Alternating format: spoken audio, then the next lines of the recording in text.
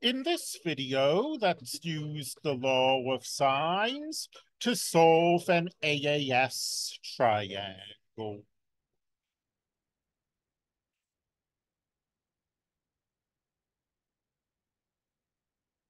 So we've got a triangle. I am not going to try to draw this to scale. And we'll give you two angles.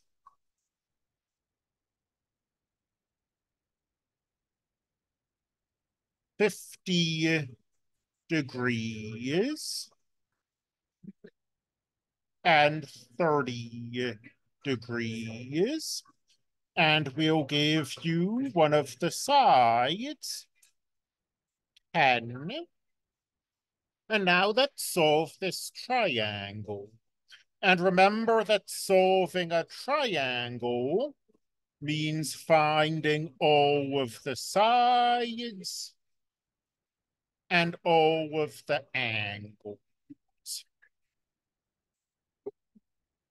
We don't need any fancy trigonometry to solve that angle, though. To solve the angle, all we need to know is that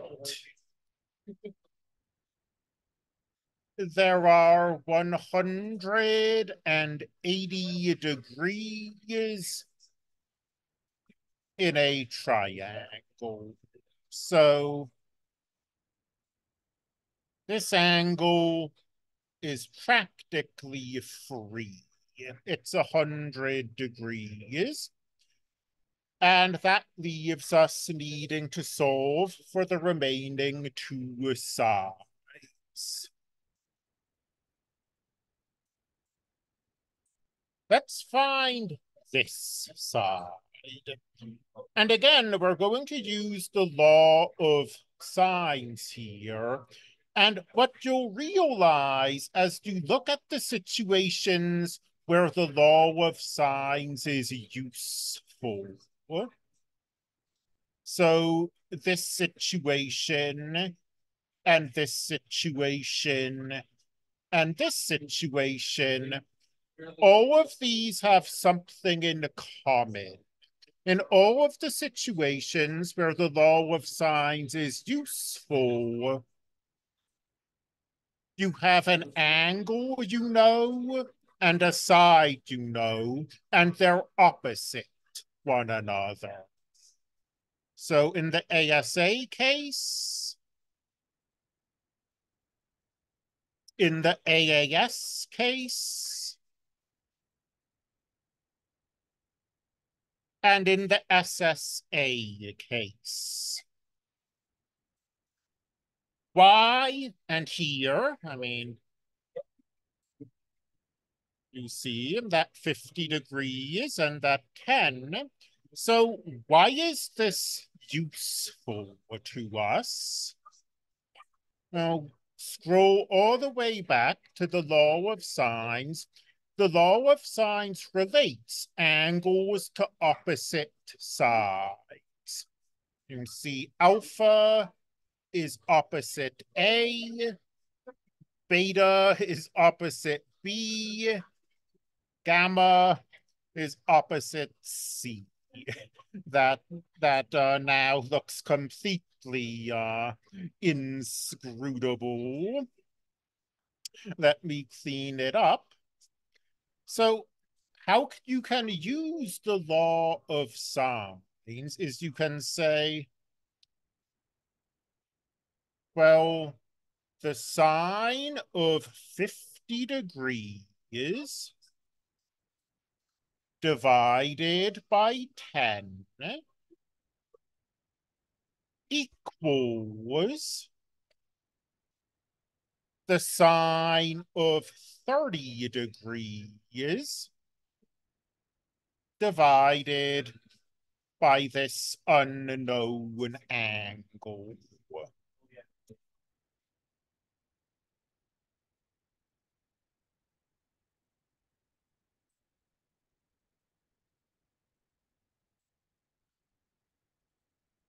And this then is a formula that we can solve. Um, the sine of 50 degrees over 10 is a number. You can plug it into your calculator. Uh, your calculator is probably currently in radians mode, so make sure to convert to degrees first.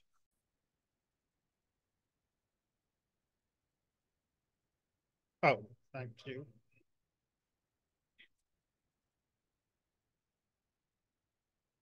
0.0766 is the sine of 30 degrees over this unknown angle. And now we're doing a little algebra. Multiply both sides by this unknown angle.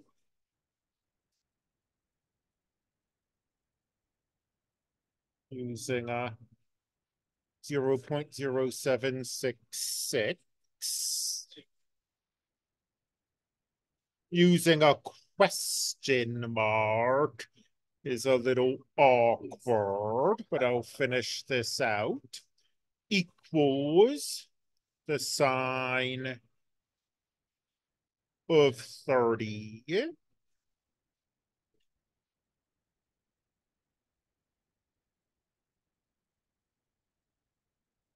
So this unknown is the sine of 30 divided by 0.0766. And again, we go to our calculator. 6.527. So this angle, or rather this side that we were looking for, we have found 6.527.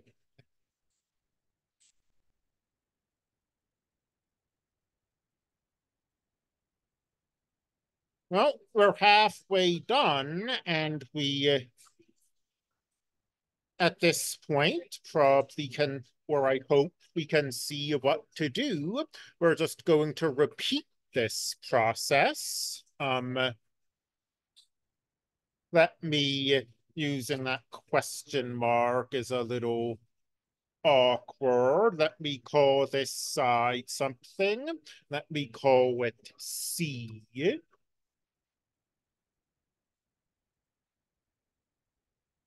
The sine of 100 degrees over C equals the sine of 50 degrees over 10.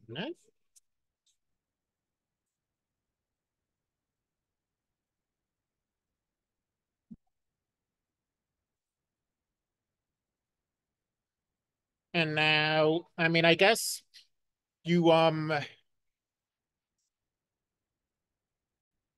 last last time I plugged this into the calculator right away. I mean, I guess the alternative is you could solve for C and then plug everything into the calculator at the very end. That that might reduce rounding error, but for our purposes, it's probably fine to just plug this into our calculator and round to 3 or 4 decimal places.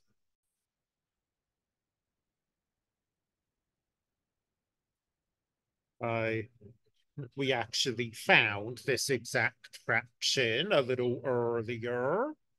But anyway, now multiply by C.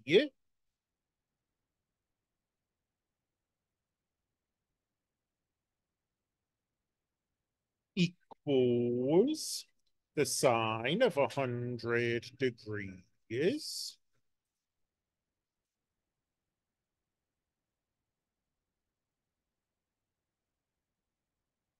divide by that decimal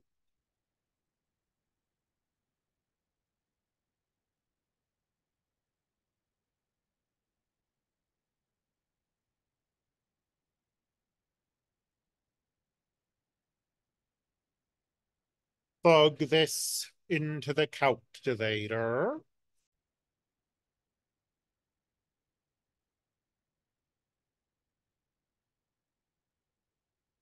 This computer I'm working on doesn't have our emulation software is the only reason I'm not showing that step. 12.856.